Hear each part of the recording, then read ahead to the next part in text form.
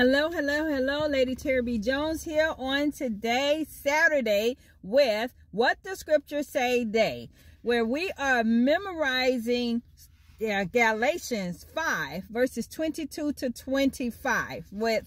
And today's scripture memorization technique is to share it. Okay? So on Saturday, as you are out and about shopping or exercising, I just left my granddaughter's track meet, and you may encounter someone, that the Lord leads you to, to strike up a conversation, right? To ask them where they fellowshipping, okay? Ask and kind of share some of the things that you God is revealing to you as you are memorizing Galatians 5 verses 22 to 25, right? You strike up a conversation like, all this week, I've been participating in these scripture memorization techniques where we're taking 5 to 20 minutes a day to memorize scriptures. And on today, goodness is actually the next characteristic of the fruit of the Spirit, and I just want you to know, of the goodness of the Lord, and just so that others can know. If they don't know that God has been good to them, right? So they may not realize it, because sometimes, we take things for granted, all right? The fact that we woke up this morning, the fact that we can see, we can walk, we can talk, okay?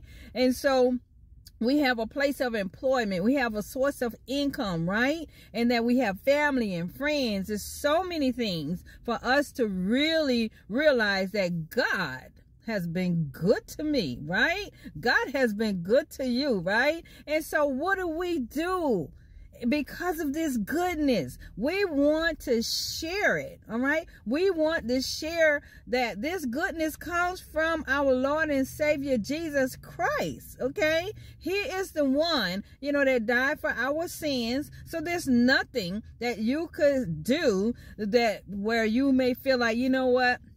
No, God, I done too much, no. He want nothing to do with me. The devil is a liar, right? No. God, there is nothing that will separate us from the love of our Savior, Jesus Christ, okay? And so on today, as we share these scriptures, you let people understand that God loves them, that they still can have joy in the midst of what they're going through, that they can have peace, they can sleep at night, they don't have to have anxiety. And all of this takes place when you spend time in the Word of God, right? Meditating on the Word, praying according to the Word, believing the Word of God, and realizing that the opposite of goodness is good is bad, right?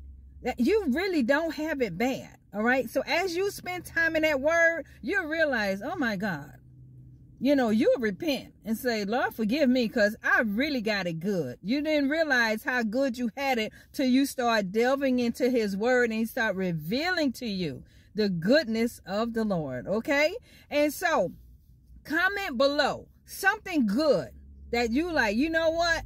God has been good to me. I need to see, what is it that you saying the Lord has been so good to you about, right? Share that in the comment, all right? And go ahead on like and subscribe. Those who don't have this guide, go ahead on and click on the link to download it. And in the meantime, I want you to give someone a hug, okay? Show someone a smile and let someone know that Jesus loves them and you love them too.